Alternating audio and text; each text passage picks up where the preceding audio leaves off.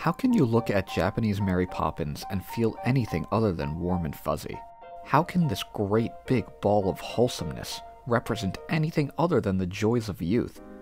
Have you ever been handed a balloon and have had that small gesture make your entire day worthwhile? That's what Totoro is, a free balloon to make your day right.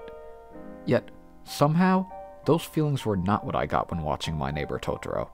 I mean, I definitely did eventually, and have the merchandise to prove it, but not at first. My Neighbor Totoro is a movie more than any other that flips your perspective depending on how old you are when you watch it. Yeah, maybe I pick up on some innuendos in Aladdin when I watch it as an adult, but the feel of the movie doesn't really change. Whether I'm 10 or 30, I'm still just here for some absolute jams and fast-talking, incoherent Robin Williams. Sometimes both. Totoro is different though, and not just because in Totoro there's no monkey sidekick with a dapper vest. Through the eyes of an adult, I didn't see Totoro as a cute movie about two cute kids and their cute animal friends. The whole time I watched it, I felt anxious. I was just waiting for something bad to happen. The mother of the Kusakabe family had more death flags than Sean Bean in literally any movie that Sean Bean is in. The whole movie I was preparing myself to be emotionally smacked across the face with her death. One minute we're flying up a tree with a stolen umbrella, the next minute Mom is donezo. But then credits roll and Mom is alive and well. She even pops out another baby, it seems. I had that cynicism of an adult pushing me to think the worst this whole movie, to the point I didn't enjoy it as much as I could have. It's interesting because clearly Totoro has a sort of Mickey Mouse appeal to him in Japan. He's the face of Studio Ghibli, and I'd wager one of the more recognizable characters within that country. Not to the extent of Pikachu or Ant-Man Man, but for a lazy fat forest monster with only one movie, he does pretty well for himself.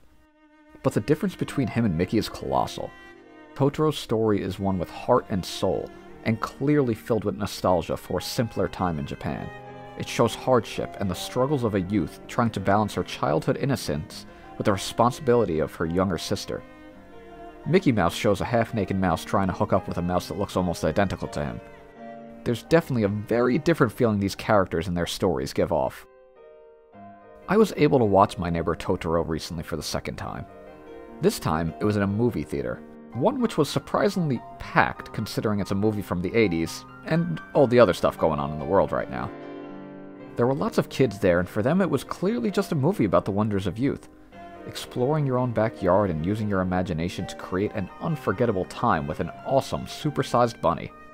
Although I'm still not sure if this giant bear creature is imaginative or just some sort of forest spirit that only children can see. And honestly, even with more context, I don't think there's any reasonable explanation for the cat bus and its rat lights. This Walmart brand Cheshire cat just makes me uneasy. Then again, I guess that's the point. I don't understand it because my imagination and mind isn't what it used to be. I mean, my mind's still kind of childish considering I'm a grown man with an anime YouTube channel, but definitely not filled with that childlike whimsy anymore. But no kid watching this cat bus hopping through rice fields thought the way that I thought. They didn't think this cat bus was possibly metaphorical, and that Totoro was just a figment to help two children cope with their dying mother. No, they thought that they were looking at a bus made of cat flush, and that it was the coolest thing they had ever seen. Upon that rewatch of Totoro, I had a blast. I embraced the cuteness. I latched onto the wholesome. I hopped onto Totoro's tummy and flew through the skies while humming a whole new world to myself like I was wooing Princess Jasmine. What an adorable movie! I knew the mother would be fine this time, and ultimately, I had to accept the movie for what it was. Perhaps I shouldn't get myself so worked up when watching these movies. I mean, look at Ponyo. There's nothing sad about Ponyo. Everything works out. Everything about it is superior to The Little Mermaid. Who needs beautiful sirens when you have a chicken fish? Nobody, that's who. If I learned anything from the likes of Totoro and Ponyo, it's that I have nothing to worry about with Studio Ghibli. So now that I know that, let's check out Grave of the Fireflies.